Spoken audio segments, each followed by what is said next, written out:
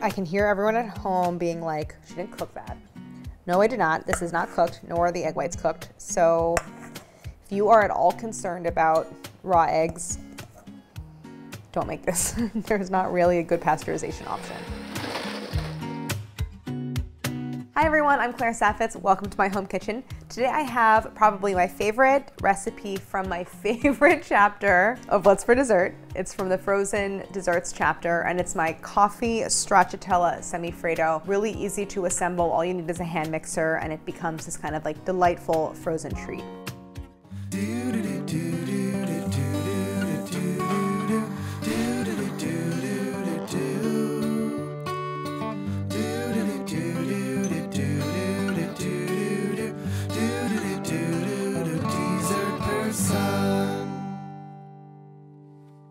Semifreddo is an Italian word, means half frozen. It really refers to technically a frozen mousse, but it's really kind of a perfect classic Italian frozen dessert. It is basically a kind of no churn ice cream. You could do any flavor you want. So I love this kind of coffee version, and then stracciatella in the name refers to the way that chocolate is like incorporated into the recipe. So stracciatella means little shreds. You get these really fine, melt in your mouth shreds of chocolate. So it's just very, very texturally satisfying, and there's no better frozen dessert than a coffee frozen dessert.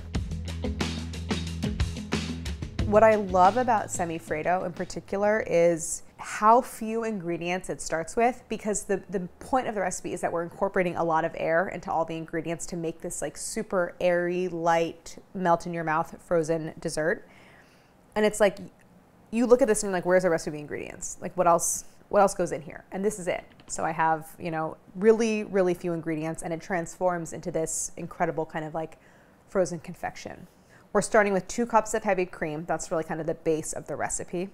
I have 2 ounces here of melted chocolate, which is just kind of cooling. You don't want it to cool all the way, like so it hardens, but just so it's not hot. A tablespoon of instant espresso, a little bit of kosher salt, 2 large eggs, some vanilla extract, and then sugar, which I have divided because some of it goes in one place and some of it goes into another. As far as special equipment, the main thing that you'll need is a hand mixer. You could do all of this in a stand mixer, it's really up to you. Then importantly, you'll need a loaf pan, preferably metal. I only have 1 metal loaf pan, and it's already in the freezer with a stracciatella semifreddo I made last night. So here I just have a glass one, and you can see that I have lined it in plastic wrap. And then the only other thing that might sort of present like an equipment challenge is that you need sufficient bowl space. So I have 2 medium bowls and 1 large bowl, because I have 3 components that I'm gonna all whip separately, and then they get folded together, and then that becomes your semifreddo.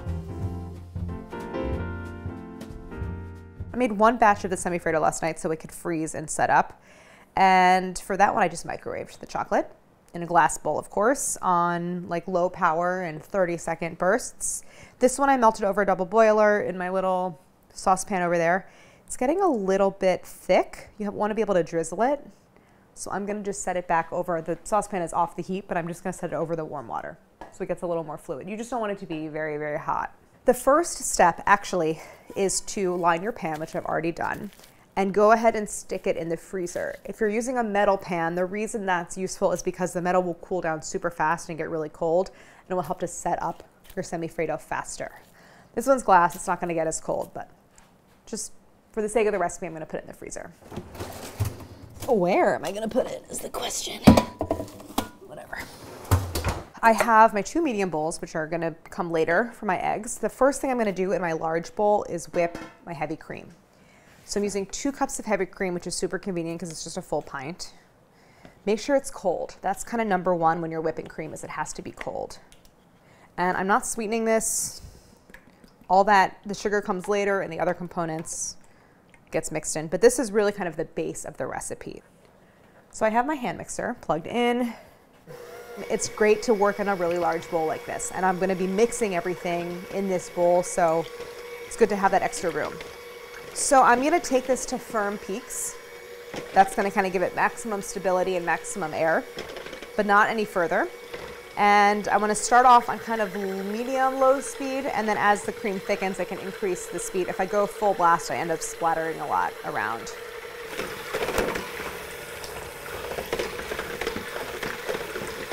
I'm at like soft peaks right now. You can see that the surface is pretty flat and it is just sort of barely holds a little bit of volume. So once you get to soft peaks, you're not very far away from medium and then firm peaks. So I'll show you how it changes. We're looking for good volume, obviously a literal peak, which I will demonstrate. But we're also looking for, like, you know what's happening because you get really sharp trails left by the beaters, and it shouldn't have too much movement on its own inside the bowl. Like it should be nice and firm. So I'm about there.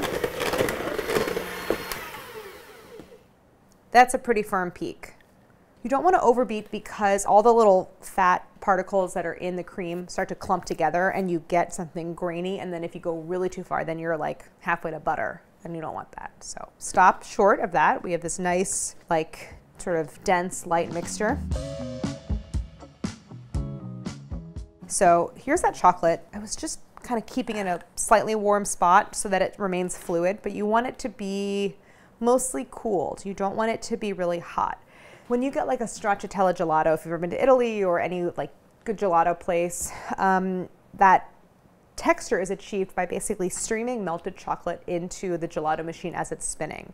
And it's kind of like hitting that cold base and solidifying, and then it's getting churned around, so you get these irregular particles, some of which are very, very fine, and then they melt on your tongue, and it's incredible. I'm obviously not doing that here because I'm not churning it. So here is what I do to achieve a similar stracciatella texture. I am going to drizzle all of this chocolate onto the surface of my cream. This is why you want to use a large bowl, so I have a nice big surface area. And I'm just going to drizzle like crisscross back and forth. So I just am using all of the chocolate. So you'll cover a decent amount of the cream with it. You can just scrape in any last bits. And you can see that the chocolate has hit that cold cream and has already started to solidify. That's what we want. We want it to be solid so that when I go to mix it again, it breaks apart. And you can see I have some really, really fine streaks, and those are going to turn into just like little teeny tiny little pieces, and then some larger areas that are going to turn into like a bigger chocolate chip. So that's what you want. The bowl is still really cold, but I'm going to pop this back into the fridge so it can stay cold, and so any of those larger pockets of chocolate can firm up while I mix the other two components. It's going to go on to here's the duck confit. So I don't have to wash the beaters. I'm gonna now move on to my egg components. So I have a yolk mixture and an egg white mixture. So the first thing I'll do is separate my eggs, just 2 eggs. And the reason you get such like an aerated light mixture is because you're incorporating so much air into all the components, the yolks and the whites and the cream. So my eggs are at room temp. If you want to, go ahead and separate them while they're cold from the fridge. You tend to get less breakage of the yolk that way. And what you don't want is any yolk in the whites because that's going to inhibit their whipping. If you need to, go ahead and separate them and then let them come to room temp. You'll get better whipping and aeration of whites if they're room temp. So I'm going to set the whites over here because that comes later. And now I'm going to make my yolk mixture. I'm going to add a 1/4 cup of granulated sugar, a tablespoon of instant espresso powder. You could also use like dehydrated, like instant coffee granules too.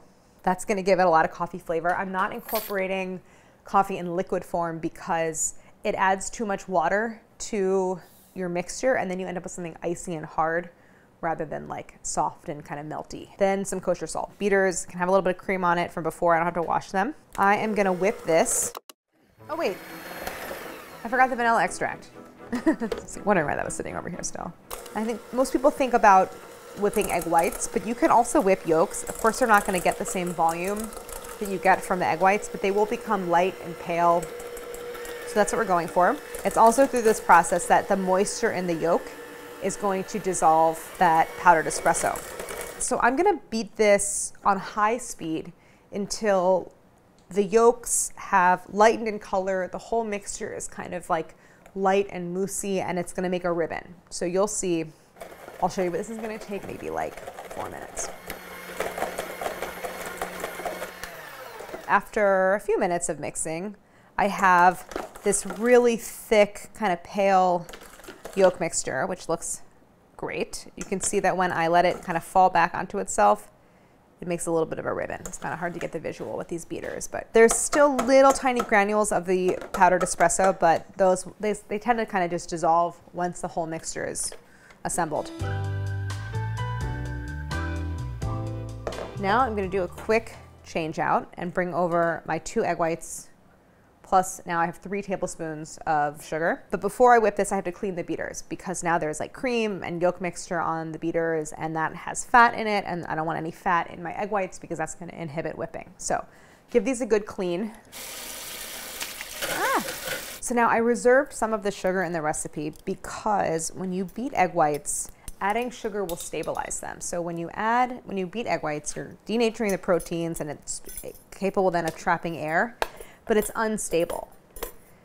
So to increase the stability, we add a little bit of sugar. So that's why some sugar with the yolks, some with the whites. And now it's always a good idea when you're whipping egg whites to start on low speed to break them up a little bit. And then once they get a little bit foamy and start to turn white and opaque, I'll start to add my sugar. But with only 2 egg whites, it whips pretty fast. So now it's a little white and foamy, so now I'm going to gradually add my sugar. And I can turn up the speed.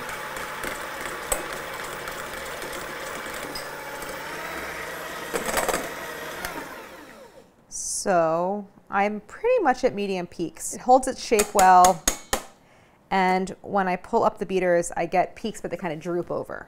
So that's like a medium peak. So now my egg whites are done. This is going to be set aside. I'm going to keep my hand mixer handy because I'm going to use it for the next step, which is to start incorporating my yolks and my whites into that whipped cream base and to make the stracciatella. The bowl is super cold. You can see that all of that chocolate has hardened on the surface of the cream. So now what I'm going to do is, I need a spatula. The first step in mixing everything together is to scrape that thick yolk mixture into the bowl with the whipped cream. With that yolk mixture in there, first of all, this looks so cool. Now is the fun part where I'm going to beat this mixture until I see firm peaks form again, because the yolk mixture is going to loosen it a little bit. And by beating it, I'm also breaking up all that chocolate into little bits. So that's going to form that kind of stracciatella texture. So I don't have to wash it with the egg whites on there. So back in.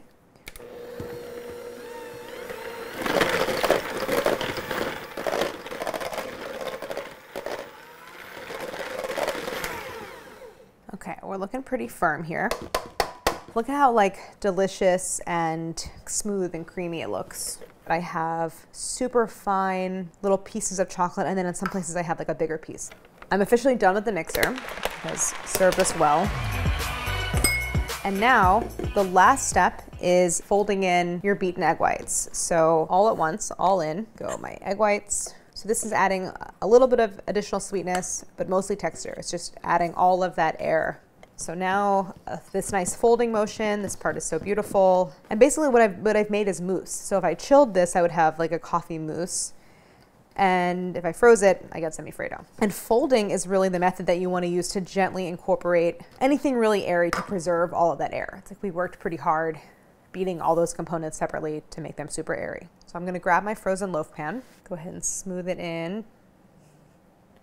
This is a decent amount of volume. We made a good amount of semifreddo, and it was all from just basically 2 cups of cream and 2 eggs. Pretty impressive. So I'm just smoothing this all around. Look at how light it looks. I don't actually need to focus too much on smoothing the surface because I'm going to take the overhanging plastic, which I left several inches on all 4 sides, and I'm going to wrap it up and around the semifreddo because when you put stuff in the freezer, it can really quickly take on like an off flavor, like a freezer flavor. So I lined this with 2 crisscross pieces of plastic. So one going this way and one going this way. So, and then I'm just kind of gently pressing it down onto the surface. So now basically the semifreddo is done. It just has to go back into the freezer so it has an opportunity to freeze solid, which should take at least 4 hours. So I recommend absolutely doing this the day before if you want to serve it, or at the very least the morning before, if you want to serve it in the evening. And I have one that I made last night. So I know it's frozen solid. I'm going to pull it out and grab my ice cream scoop so we can taste it. So I'm just uncovering it. I'm just going to leave it actually inside the loaf pan. So you can let it soften a little bit at room temp, but it's actually scoopable when completely frozen solid. And so I prefer to scoop it when it's really cold, and then I like it to get a little bit melty inside the bowl. Maybe not the ideal scoop for this. Archie, don't think about it. Don't do it, kitty. He knows when I'm like busy. You can see it kind of has the like scoopability of ice cream, and at where I've scooped, you can see all the different pieces of chocolate. Like this is like a perfect stracciatella consistency. It's like this little kind of fine chip. It's gonna like melt as soon as I eat it. Delish. It's getting a little bit melty, but one great thing about semifreddo as opposed to ice cream is that even when it sort of approaches room temp and starts to warm up, it still kind of maintains its shape. So it doesn't get, you know, go back to like liquid form like ice cream.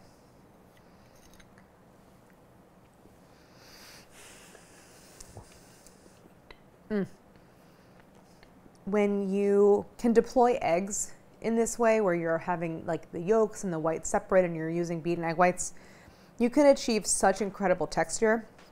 And it's that lightness plus the kind of intensity that you get from the chocolate, but then like how melty it gets. See that texture? It's just so good. And anyone that knows me knows I love coffee desserts like more than anything when they're cold. It's so creamy, so light. So definitely one of my favorite desserts in my favorite chapter in What's for Dessert, because it's just so delicious and fun to make and special. So thank you so much for watching. We're going to bring you more episodes of Dessert Person, more recipes from What's for Dessert, and don't forget to like and subscribe.